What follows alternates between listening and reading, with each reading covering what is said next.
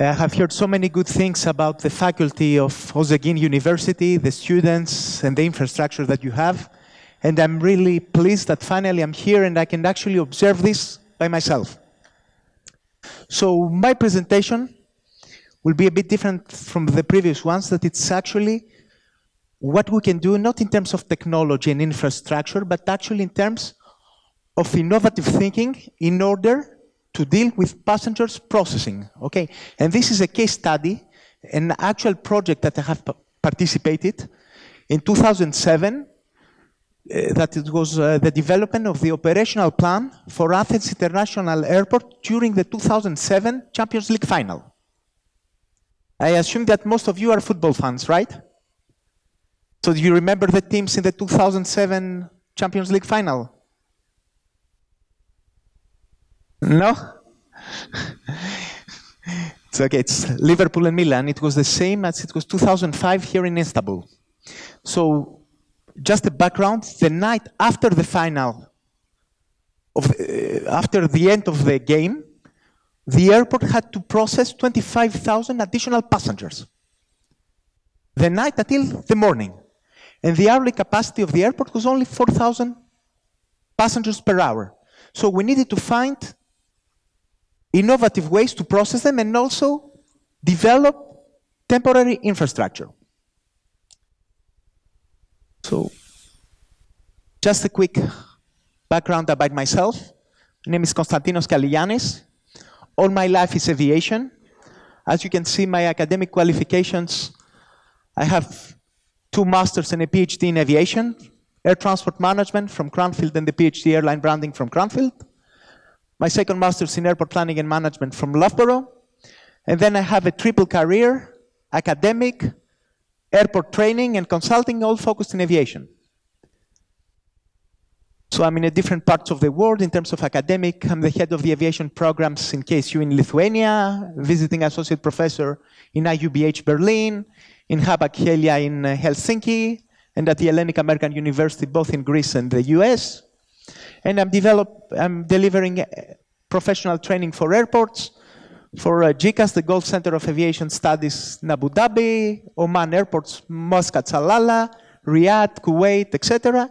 And a range of different consulting projects from airport privatizations, airport operational manuals development and certification, capacity assessment, forecast, etc. So whatever you need, please feel free to ask me after the end of my presentation. So my company, the service that it delivers in the parts of the world that it's currently active. And here, today we're in Istanbul and there are some huge opportunities, okay? Istanbul and Turkey are the next big thing for aviation. Why is that? First of all, Istanbul city, so I've seen it myself also, it's a very beautiful city that has a lot of things to offer. According to the 2016 data, it was the 15th most visited city in the world in terms of arrival, and it had 9 million inbound arrivals. You have Turkish Airlines that, according to 2017 data, it had 68 million passengers, plus you have 27 million passengers of Pegasus, and Atlas Global, you had 6.5, combined the schedule and the charter. You have the new Istanbul airport that is going to be the biggest airport in the world with a capacity of 200 million annual passengers with state-of-the-art facilities and having passenger comfort at the heart of the design.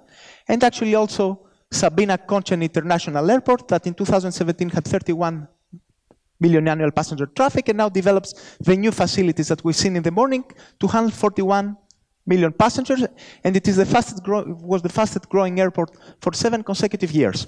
Okay, so now we can see there is a huge opportunity. As I have said with the discussions with you, it's like a surfer. Now there is a huge wave. It's a huge opportunity for aviation in Turkey and Istanbul. So what are extreme traffic peak operations? Okay, as you know, every airport, in terms of the terminal, it's designed and planned according to the 40th or 30th peak hour. Why is that? Because if you actually develop an airport based on its forecasted absolute peak, the highest peak, you will result in very high capex capital expenditure and also very high OPEX, operational expenditure, because airports are very expensive to develop and also operate. So there are different occasions that actually the airport has to handle passenger traffic much more than it actually has been planned and designed for. One such example is like events like the Champions League final or the Olympic Games. Okay, it's very different because in terms of Champions League final, you have more passenger traffic in shorter period of time, and Olympic Games, usually it's more spread out, the traffic, but you have much higher pressure in the baggage handling system. So what happens when an airport has to handle extreme passenger traffic, which it has not been designed to handle? What happens in terms of the passenger quality of service, in terms of security and safety measures that because of legislation, they must be adhered, and actually the airport needs to also maintain its normal airport operation. Because there are cases that if you have this, particularly if it's football related, and you have riots and that, also it affects the normal airport operations. So that was the 2007 Champions League final in Athens, 23rd of May. And I'm going to present what was the project in developing this operational plan, highlighting the key issues, challenges, and solutions, innovative solutions that we jointly came with Athens International Airport Management Team, and actually what we've done in order to enhance temporarily the airport capacity, the terminal. So we said that actually every terminal is actually developed based on its peak hour design day forecast, and it hasn't been designed to handle this type of traffic, extreme passenger traffic situations. Here's the definition of what capacity is, which is the limit when reached or exceed affects an airport operations and level of service. Okay, here it's the maximum capacity, which is actually, it can be achieved at a particular time, but it cannot be sustainable for a longer period of time. So that's what we have done. This is Athens International Airport. It was opened in 2001. It was designed to handle 25 million annual passengers. The hourly capacity is 6,000 two-way peak hour passengers and 4,000 one-way peak hour passengers. So the objectives of the plan is to provide the best arriving and departing experience for passengers as possible based on the constraints that we have. Facilitate the processing of unusually large volume of passengers, to conduct and protect the normal airport operators, and at the same time meet the same security requirements and ensure that all stakeholders are committed to the plan. Because during such occasions, you don't have just the airport, the airlines, and the ground handlers. You have other stakeholders. Can you guess what are other stakeholders for this particular event? Government, exactly, and you have also the police. You have riot police that is involved because of the high-risk passenger type of the funds. And for these reasons, you also have additional security measures, and also you need to find ways how the officials, the football players, the owners of the teams, and their wives will actually be processed separately, away from the public contact. Other features of the plan, in order to be successful, we had a dedicated management team that started from January. So actually it had 5 months to prepare. We needed to have additional resourcing and staff because the final was actually, it was during the night time, and actually we needed much higher resources the night after the final, where most of the chartered traffic were scheduled to depart. So we needed to find ways to provide incentives and get from the airport community volunteers to go and help. We have also to take in consideration contingency and emergency planning. Okay, from very simple contingency and planning, what will happen if there is extra time or if there is penalty kick, to much more complicated. What will happen if there is a terrorism attack, and what we'll need to have, what other airports we can use instead, etc. So for that reason, we needed to do a lot of tests and trials. You need to have a clear communications flow before, but actually also at the night of the operations. And actually, we need to ensure that there is commitment and accessibility from all stakeholders involved. So the key success factors, you need to have cooperation and preparation of all the Athens airport community. Appropriate resourcing of the staff and actually equipment, because as we will see later on, we had actually to develop temporary facilities and actually use underutilized facilities with additional equipment and staff. And extensive and detailed planning, operational flexibility, and tightly coordinated delivery. So, Liverpool and Milan. Milan won 2-1. So the key challenges, first, you have a large arrival and departure wave. Total, there's around 25,000 additional departing passengers in one day.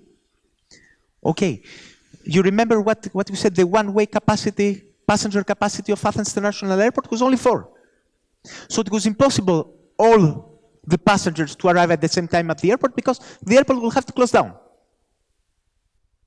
So we need to find innovative ways how to control the flow from the stadium to the airport. Also another challenge, we didn't know the mix, which will be the teams from the beginning. Because we start developing the plan from January. So actually what we were studying, we look at the different scenarios. What will happen if 2 teams are Schengen? What will happen if there is 2 extra Schengen? And what will happen if there is 1 Schengen and 1 extra Schengen? Okay, finally you had 1 Schengen and 1 extra Schengen. And then another very important element of the plan is to find ways in order to have the 2 sets of funds separate. Okay, and actually we're very successful to that because there was only a couple of funds, actually Milan funds, that actually went towards the staging area of Liverpool. It was when Milan has won and they were going, ciao, ciao. So it created a bit of tension, but that was just this incident. So can you imagine what will happen if we had the funds mixing from a longer period of time? We also had to protect the main terminal building of the airport. Okay, so these are all the challenges. So what are the steps? First of all, we need to forecast the Champions League final related traffic. How we do that? We do benchmarks from previous finals. And actually, I told you it was quite lucky that we had Milan and Liverpool 2 years before in Istanbul. So actually, we used the same schedule initially, and then we updated when we received the schedule confirmations, but it was a very good start. Then we carry out gap analysis to see which facilities were not sufficient to meet this additional demand. Then we try to find ways, concepts, and procedures for enhancing the terminal capacity. Okay, in terms of the airside, it's impossible. It's based on legislation. If you cannot actually, there is not much things you can do. But in terms of the terminal, there is always innovative solutions in order to enhance the capacity provisionally and temporarily. So we look at the different infrastructural changes, staffing and training. That's why we start developing this plan from January in order to have all the stakeholders committed and know the different scenarios. We established appropriate roles because it was a huge logistical operations and we needed to find the right persons for the right job. In terms of their managerial skills, who are actually good in taking decision-making on the spot, to actually other skills like, for example, language skills. For the ones that were speaking Italian, we actually allocate them in the areas that we had the Milan funds. We look at the contingency and emergency planning together with the police and the rescue and firefighting services, and then we're responsible for the coordination and cooperation. So that was actually the forecast of the traffic for the night immediately after the final, based on the schedule, the departing schedules of the flights, of the charter flights, the slots I received, and actually assuming that the passengers will arrive 2 hours before the departure flight. So you see, in UTC times, you will need 18,000 capacity. And the airport had only 4,000.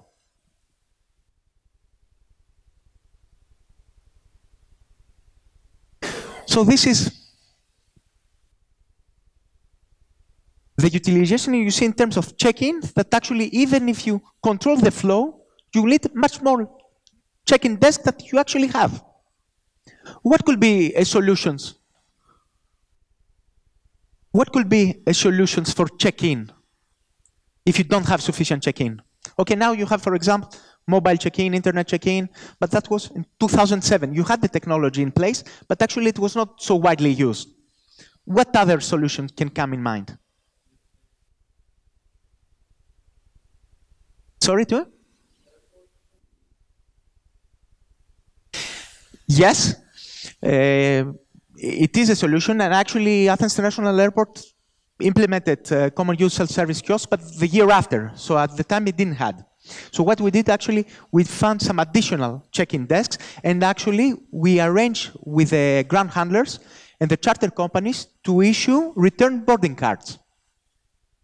So actually this will reduce significantly the requirements for check-in desks, because actually the check-in desks were actually used in order to issue boarding cards for passengers that had lost the return boarding card.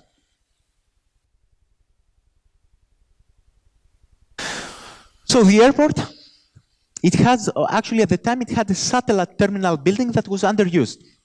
Okay, so that was one solution, and the other was we had also the express facility that was developed for the 2004 Olympic Games. So we had two facilities that were underused or not used at all. So we decided to put the one set of the funds in the one facility and the other in the other. Okay, in terms of number, the Liverpool funds had a much higher number, but because of the risk analysis, they had more in terms of history with UEFA we discussed, they were more likely to have riots and aggressive behavior. That's why we decided to actually allocate them in the express facility that were completely isolated from the main terminal. Additional check-in, and actually also have staging areas near the stadium, and then have the Milan fans at the area where is the T, in order to be near the train station, and the Liverpool fans in the red area with the B in order to use the buses to the airport. So can you think of a way, so actually we had the different passengers, the two sets of fans, actually allocated by different hours, not actually their flights, because in every hour there were a lot of flights departing. Can you think of innovative way to identify the passengers quickly without having to check their boarding cards? How can we, what can we do in order to identify which passengers are actually departing at particular? Any ideas? Sorry? Yes, in terms of the Liverpool and the Milan, but in terms of the time that they are departing, can you guess? Yes. What things we can provide them in order to identify them quickly without need to check their boarding cards, that it will be a lot of people crowded? Yes, we know, but the thing is you have the fans there. Some of them are very excited about winning the final. Some other are very angry. So what you can do in order to give them, in order to provide them, in order to identify them quickly? Let's say, okay, this group of persons are leaving now, without having to check everybody's card. Yes, but no, but the time of departure, not by team, by the time of departure, the ones that. Yes, we have done that. That's what it is. But how we are able to provide something to identify them by hours? You cannot find. So actually, colored wristbands. So we had different colors for different time of departure. Okay, usually I give that to the ones that find it, so I don't know how should I throw it.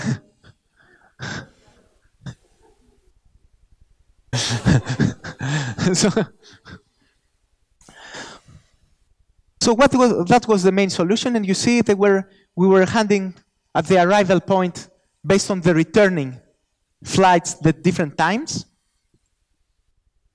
And that was something that was actually enabling us to immediately identify which of them are actually in the right place and which one we need to guide them in order to leave later or before.